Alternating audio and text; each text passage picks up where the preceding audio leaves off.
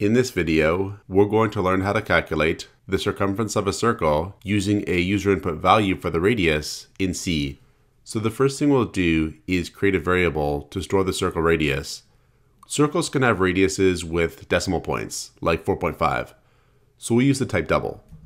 We'll have double radius. Next, we'll prompt the user to enter the circle radius. So we'll have printf, and then enter radius colon. So here we're calling the function printf, and we're passing it the string enter radius, and printf is going to output that string to the terminal. The next thing we'll do is use scanf to store the radius entered by the user into the variable radius. So we'll have scanf, and then a string with %lf inside the string, and then and radius. So this string with %lf is telling scanf to expect the user to enter a double value. Scanf is going to store that value into the variable radius. And radius is actually passing a memory address. It's passing the memory address of the variable radius. Scanf is going to use that memory address to store the entered radius into that variable. We call that using a pointer. Next, we'll use the entered radius value to calculate the circumference of the circle. We'll declare another double variable called circumference. We'll have double and then circumference. And then down here, we'll calculate the circumference. We'll have circumference is equal to 2 times pi times radius. So 2 times pi times radius is the formula for the circumference of a circle. And here, we're using the star operator to multiply 2 pi and the entered radius to calculate the circumference. Here, we're using the assignment operator to assign the result of these multiplications to the variable circumference. We could then output circumference. So we could have here printf, and then circumference, colon. We'll have %f to output a double value, and then \n to output a new line. Then we'll have here circumference to output circumference. We could then save, compile, and run the program. We'll enter in, let's say 5 for the radius. So we'll have 5. We get a circumference of 31.415927, which is correct. Now there's a couple things we could do differently. One thing, maybe we don't need all these decimal places. Maybe we only need 2 decimal places of accuracy. We could have here in printf .2 after the %.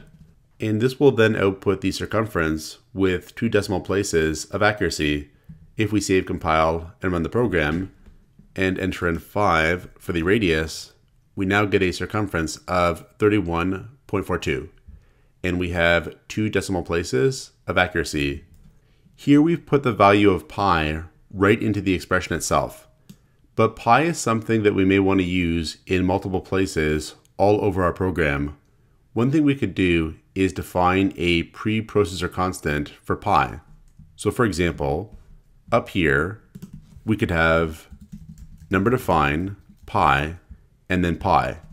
This will define a pre-processor constant. We can then use pi, and it's going to be replaced with this number here. So down here, we could have pi instead. If we save, compile, and run the program, and enter in 5 for the radius, we're going to get 31.42 again. So the program still works. But now, if we need to use pi in other places, we can just use the pi preprocessor constant. We could also create a function to calculate the circumference. So for example, we could declare the function as double calculate circumference, and the function could accept the radius as an argument.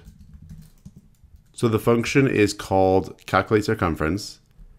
The function is going to return a double, the circumference, and the function is going to accept a double value as an argument, the circle radius.